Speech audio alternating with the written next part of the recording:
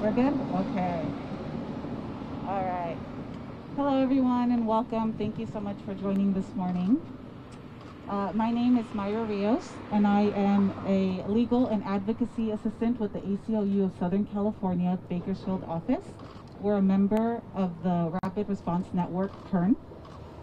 The Rapid Response Network has called this conference to bring awareness to the outbreak that is currently, COVID outbreak that is currently happening inside of Mesa Verde detention facility.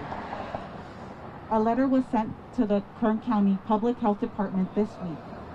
It outlines specific inquiries that need to be resolved and a request for them to intervene and ensure that Mesa Verde is in compliance with local public health requirements. In addition to the requested action of the Public Health Department, we are also calling on our local and state elected officials to respond to this life-threatening health emergency.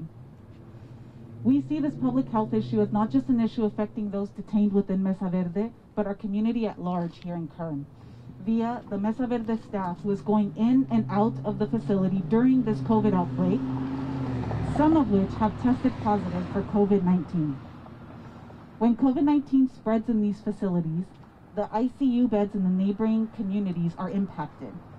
Kern County is an under-resourced county in this state. Kern County has also been placed on Governor Newsom's watch list because it has not met state benchmarks for reducing the spread of this virus.